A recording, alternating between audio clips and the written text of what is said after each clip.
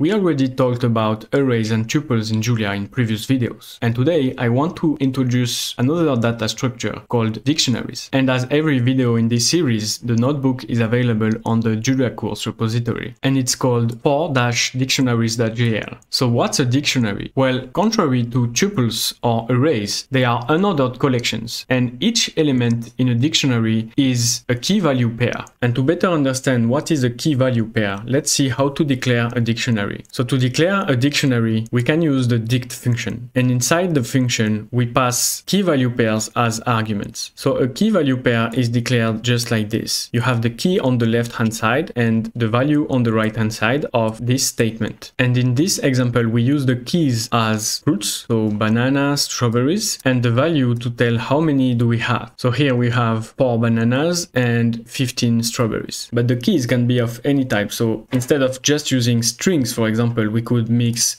strings with integers and even symbols if we want. And the reasoning is the same for values too. We can use strings and floats and integers in the same dictionary if we want. And this is fine if you don't need performance. But if you really need performance, it's better to have just one type for the keys and one type for the values, or at least avoid the any type. We can also declare a dictionary with keys and values separately, and then to associate the keys with the values using the zip function inside the dict function. What's interesting about dictionaries also is that we can grow them very easily. So we can start by declaring an empty dictionary, and we can even force the type of the keys and the values as shown here. But this is completely optional, and if we remove this, our new empty dictionary will have keys and values of type any. But let's get back to forcing the type of the keys and the values. So now let's see how to grow our dictionary by adding new key value pairs. It's very simple to add a new entry to your dictionary. You just have to index your dictionary with your desired key and assign the new value. And to get back this value, you just have to index with your key. And because it is a constrained dictionary, because we forced the type of the keys and the values, we cannot add a new string, for example, as a value because we constrained it to float 64. So we just saw how to index into a dictionary using strings as keys. And the process is exactly the same with any other type used for the keys. So for example, if you used integers for your keys, you would use also integers to index inside your dictionary. We can also check whether a key exists inside a dictionary using the ASCII function. And to use it, you pass your dictionary, and in the second argument, you put the desired key. And it will return true if the key exists and false if it doesn't. If you're not sure if your key exists, but you want still to return something if it doesn't exist, you can use the get function. So you pass it as the first argument, your dictionary, and then the key that you want. And as the third argument, you put a default value that would be returned if your key doesn't exist. So here, for example, we index using 1, and this key exists inside the dictionary, so it returns the value. But if we index with 3, which doesn't exist in the dictionary, it will return the default value that we passed. If you want to get all the keys at once or all the values at once from your dictionary, you can use either the keys function to get, the keys of your dictionary, or the values function to get all the values from your dictionary. We can also filter our dictionary based on the keys or the values inside the dictionary. So here I put an example of filtering our dictionary to keep only the values that are even. And to do so, we use the filter function, where the second argument is our dictionary and the first argument is a function. And this function must return true if we want to keep the key value pair, or false if we want to remove it from the resulting dictionary. So here I just created an anonymous function that takes the key value pair as input and tests whether the value of the key value pair is even or not. If you don't know what is an anonymous function, don't worry, we will get into that in another video. Okay, now that we know how to filter a dictionary, let's see how to mutate it. So to add elements, we can do as we saw before, just indexing with the new key and adding the new value, just like this. But as for arrays, we can also use the push function to add new elements to the dictionary. And here is a little example where we use the push function to add 30 cherries into our dictionary. Well, here I use a begin and end statement because we're inside Pluto, and Pluto doesn't like when we mutate elements. So what we do instead is making a copy of our previous dictionary and and mutate this copy of the dictionary inside the begin and end statement. But if we were not inside the Pluto Notebook, but rather in Julia directly, we would directly use the push function on our dictionary dict, like so. We can also merge two dictionaries into a single one by using the merge function and passing our dictionaries as arguments. And we can delete elements from dictionaries using the pop functions as for arrays. And if you use the pop function, you'll see that it returns the value it just deleted. But if you want to use a function that returns the remaining elements in your dictionary, you want to use delete. So this is it for the dictionaries from base Julia. But you can find also different kinds of dictionaries in the Julia ecosystem. So for example, there are ordered dictionaries that you can find from the ordered collection package. And this can be very helpful in some cases, because when you add new elements into an ordered dictionary, it is added at the end of the dictionary. A little bit like for arrays, for example. And last but not least, let's see some functions that I find very useful for dictionaries. And these functions are related to mathematical sets. So we have the union function, the intersect function, and the setDiff function. And what they do is pretty obvious. The union function returns the union between two dictionaries, the intersect function returns the intersection between two dictionaries, and the setDiff function returns the difference between two dictionaries. Well, and that's it for the introduction on dictionaries. And this video is part of a playlist, so if you want, you can follow them in order from that playlist. Thank you for watching, and I see you next time.